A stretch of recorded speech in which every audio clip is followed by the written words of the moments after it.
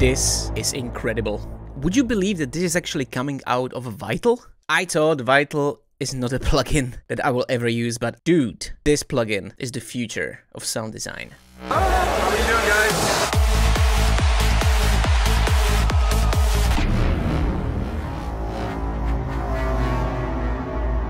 Hey guys, what's up? I'm Reorder. Welcome to another video.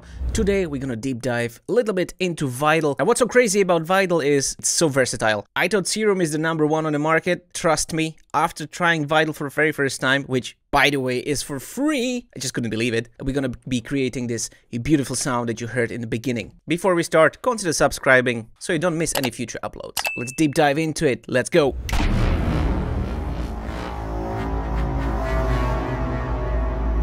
It looks a little bit scary at the beginning, but it's not. We're gonna be using here the classic blend. I'm a trance producer, so let's put it to 138. You can actually right click here and you can enter value. So let's go 138. That's gonna be my thing. Now, it will probably sound weird. Yeah. Let's put it down by 1 octave. You can actually hold shift and transpose it by an octave. So you're gonna put the units into 2 voices and just put them a little bit closer together. I wanna hold hands a little, so let's put them close together. Here we go. Love the sound. It actually sounds very analog. I'm surprised. So now let's put some LFO on this unison voices. You can actually LFO anything here. We just put it in like this. And let's set this at 1/2. Let's just leave it as is and just listen to what's gonna happen. Yeah, it's actually nasty. Maybe let's try less. No, it doesn't do it for me. But I don't want to go and find the value I had there before. So here is this crazy thing about Vital. You can actually go back. Perfect. Now, let's have a listen just to the sound. Yeah, beefy. I like that. By the way, guys, if you like this video so far, please consider subscribing so you don't miss any future uploads. Let's have a listen. All right, maybe let's assign a filter. You just have to click down here and the filter is on. And we're going to filter 1. You can actually choose if you want to go filter 2 or if you want them parallel, or you can go direct to the effect or direct out. Such a great tool. Okay, let's just put this back. My button. For the filter, I would go somewhere down here. You know, not too fancy. Keep it on analog 12 dB. It's gonna be just enough. And basically what we want to achieve is something like this.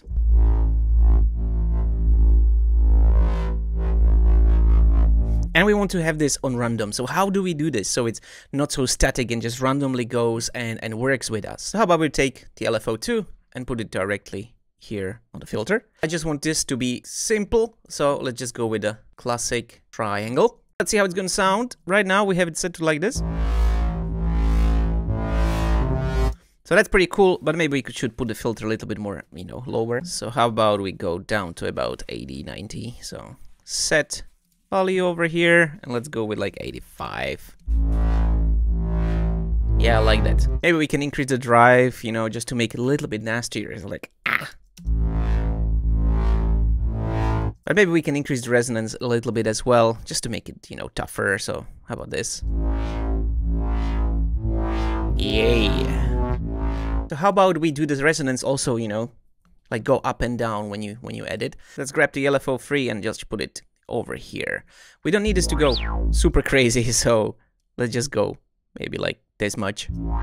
By the way, if you don't want to wait for the end of the video, you can check out the link in the description and check the new Vital Bank that I did together with Meyer. It's available on my website, readyformasterclass.com. But let's go back to the sound. We created this nasty flip, blip. I think that resonance is still a bit too much, so I'm just gonna pull it down to about 20. Yeah, that's more like it. I still think we can do something about those voices. So going back, in Vital you have this amazing thing that you can do actually the stereo modulation. If I turn this all the way to stereo, then the left and right side of these voices is just gonna go crazy. And sort of gives you this huge stereo effect. It's so mind-blowing. Now, let's go back to the filter. And I want this filter to, you know, change the tempo. Right now it's set to 1/2. I want it to go and just change randomly. First of all, I'm gonna take this and change it into seconds. Let's go crazy and let's go for about like 60 or something like that. 60 was something I like to choose. So we're gonna keep it on trigger, because we want to use the random to actually do this thing. So what we're going to do is just take the random and put it here. Set the value to about something like this. Maybe let's try not sample and hold, but let's try some other ones. How about pedaling? Yeah, that's pretty cool. Maybe let's try sine interpolate.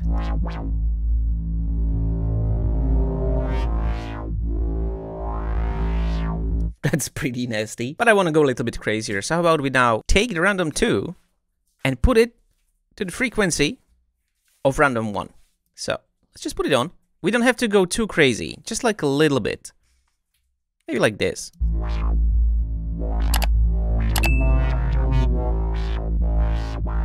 And in this case, I would go for sample and hold, because we just want to hold for that certain amount of time.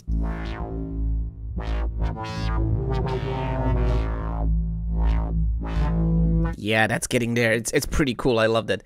I really like Vital. Please let me know in the comments if you want me to do more videos. Maybe suggest what kind of sound would you like to hear to be made in Vital. I still feel there is a little bit too much resonance, so I'm gonna come here into the matrix and just lower it down just a tiny little bit.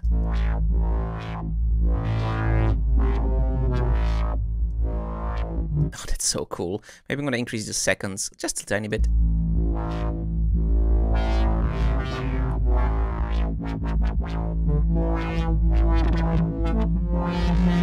We're missing a little bit of noise. So let's turn on the sample. You can actually import any sample that you want over here. And I want this to, you know, come up sometimes, so it's not always playing. So first of all, let's send it over to filter. And I'm gonna take the LFO4 here to the level and pull it down and just let it rise just a tiny little bit.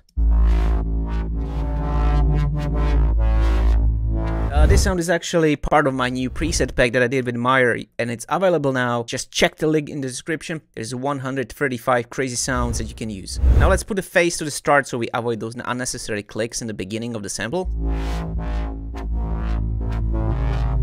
That's cool. Maybe we can increase the tempo of that white noise as well, because it's a little bit too predictable.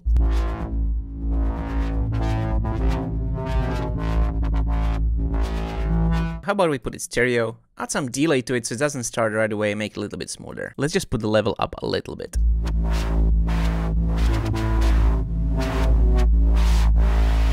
Yeah, this is what I wanted to do. All right, so now how about we just jump into the effects and make it super nasty. So in the effects section, I would probably start with something like distortion, you know, to make it nice. I like to use downsample, you know, to make it nice. And let's see how it's gonna sound. Okay, let's put the mix down a little bit. Maybe increase the drive.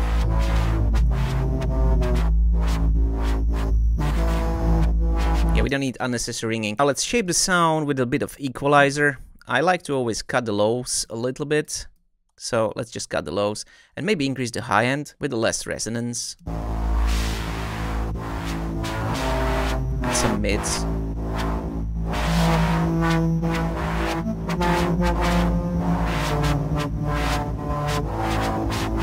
I'm not happy about this filter, what it's doing, so I'm gonna ease up a little bit and turn it even lower.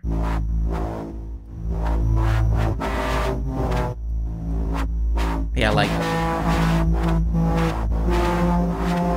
That's actually pretty cool. Okay, let's give it a huge reverb. Like without it, it's just not gonna sound the same. You can actually move these effects up and down just by dragging it and dropping it. Increase the phase, give it some time, make it very, very, very super long.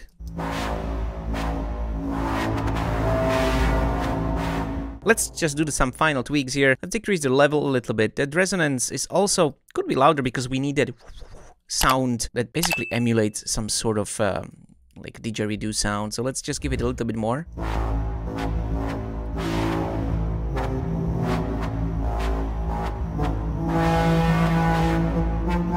I would say that this randomness here on the sample and hold is a little bit too crazy, so I'm gonna pull it down.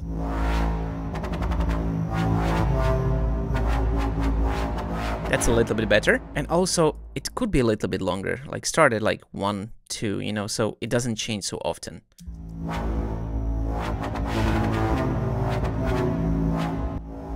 How about, as well, like turn this a little bit further.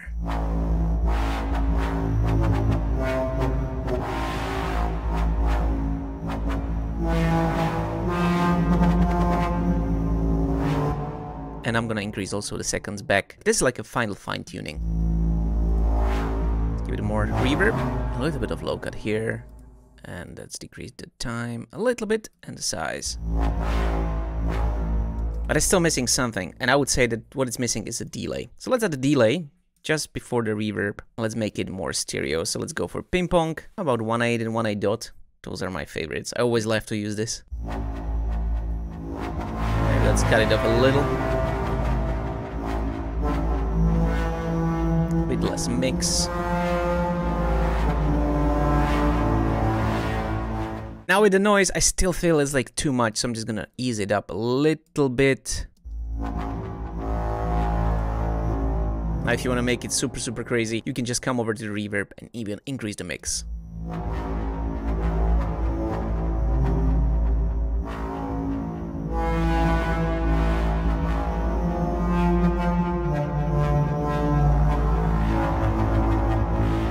I would say this is pretty nice. If I want to like make it a little bit nicer, I can actually come to my audio effects and beef it up a little bit. So I'm gonna come to my multiband compression here. I'm just gonna add it on top, and that's basically all that you need to do.